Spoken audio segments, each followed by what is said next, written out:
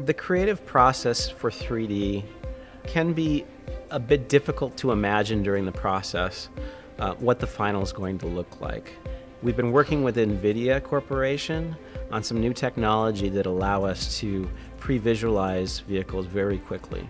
Traditional lighting takes us minutes to hours in order to get feedback on the renders.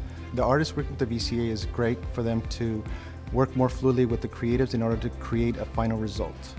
I can do my work on the front end, and then an art director can come in and they can say, okay, this light's positioned a little bit off, or I would like to see a bit more of a light on this particular object. And it can be done very quickly, and they can be right over my shoulder, and within just a few minutes we can get from where I had it to where they would like to see it.